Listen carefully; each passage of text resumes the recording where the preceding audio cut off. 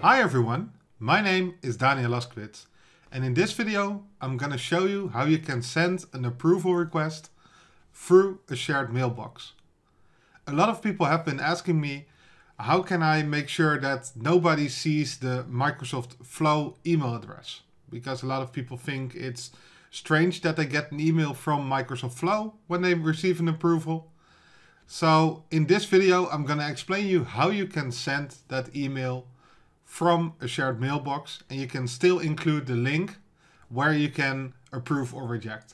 So without further ado, let's move to my desktop and show you how it's been done. So here we are in my flow. I already created a trigger in here and there's nothing else in here. The trigger doesn't have any inputs in here. So let's start with adding a new step, and we're going to call that, of course, approval. And we're going to choose the create an approval action here. We're not going to use the start and wait for an approval action because that doesn't give you the chance to send it through a shared mailbox. So you really want to use that create an approval action. Okay, so let's start with the create an approval action. I, of course, have to select an approval type. In this case, I'm going to use the approve reject first to respond action or approval type, and I'm gonna choose a title, and I'm just gonna call this approval title because I want to show how I'm gonna send this with an email. I'm gonna have to assign it to someone, and in this case I'm just gonna toggle the switch to advanced mode, and I'm gonna select the user email from the manually trigger a flow trigger. I'm not going to enter any details, item links. I'm just going to select the show advanced options, and I'm going to change the notifications to no. And that's really important because we're going to create an approval here. And if you want to send it through a shared mailbox, you don't want to have both an email from Microsoft Flow and from your own shared mailbox. So that's why we need to set that enable notifications to no. So here we are. We set the enable notifications to no. I'm not going to use any attachments in here. I'm not going to change the reassignment here. I'm not going to use a requester here. You can of course do that, but for this demo I'm not going to do that. So let's hide the advanced options and let's go to the next step. And the next step is going to be a send an email action. And in the send an email action, you want to, of course, select the approver email from the approvers. And when you hit this dynamic content field, it will add a loop in there. Because, of course, with an approval, you can send an approval to multiple people. And in this case, we use the first to respond. So whenever somebody responds to the approver or the approval, then that person would decide for the rest of the people if it's going to be approve or reject. But of course, it can iterate over multiple people. So that's why it will change for each in there. So here we are. There you see the apply to each. And for every approver, it's going to send an email, and that's exactly what we want. We want to change the subject, and we want to change that to the title of the approval. We want to add a text here, so let's just add hi, and then use the approver name in here. We just want to say hi, and in this case, Laskewitz. An approval request has been created for you. Please respond. Respond. And then I'm gonna add a link here. Link to approval. Kind regards.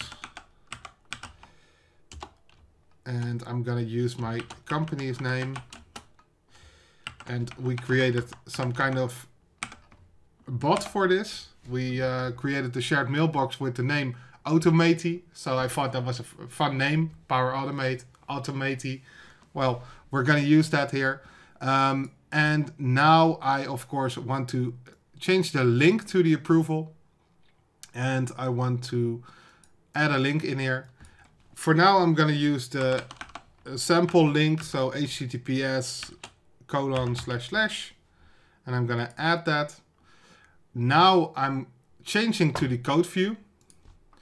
And when I change to the code view, I can change the link. And that's the href link. And I can just insert the respond link in there. And that makes it possible for me to send the respond link in the link to approval. And now I already sent the email to the approvers. And the next step we want to have is, of course, the approvals, and wait for an approval. And let's select approval ID in here. And when I save this, I can, of course, start the approval and perform the trigger action. Let's save and test. I have to select continue, run the flow, and now I can see that the approval is going to be created.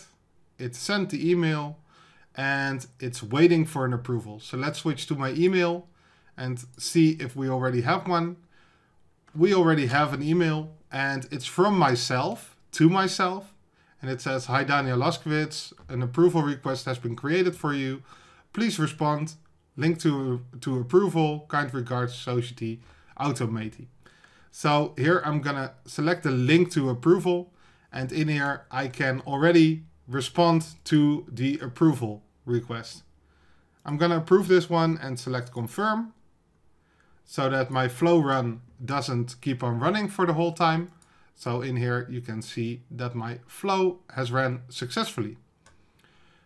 There have been some things that aren't to my liking. So one thing I really don't like is the fact that there is a low importance to this email.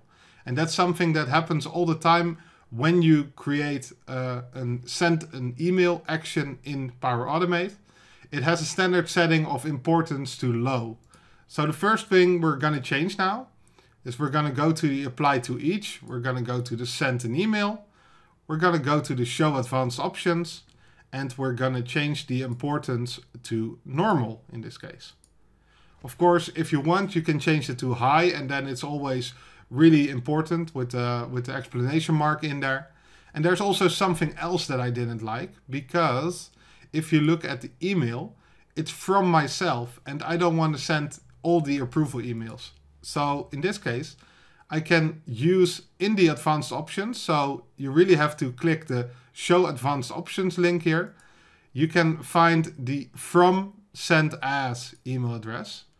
And when you have a shared mailbox where you have access to, you can select that and then you can send an email from there. So let's save this flow and try it again and see if I did anything right, because otherwise it would fail, of course. But let's try it out. Select run flow, select done, and wait until the email has been sent. We can wait until, yeah, here it is, until the wait for an approval has the orange icon next to it. Then we know it's waiting for an approval, so the other stuff has been done. In here we can see that I got an email from Society Automati. It has the approval type as the title as the subject. It includes my name in here. It includes the link as well. That hasn't changed.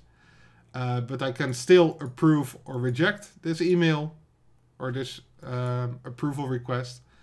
And of course, there isn't any message that this message has been sent with low importance. It's just a normal email. With that, I want to end this video.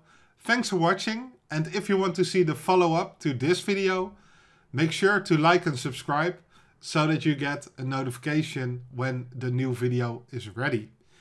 If you have an idea for a video, make sure to leave it in the comments below. And I hope to see you at a next video. Bye bye.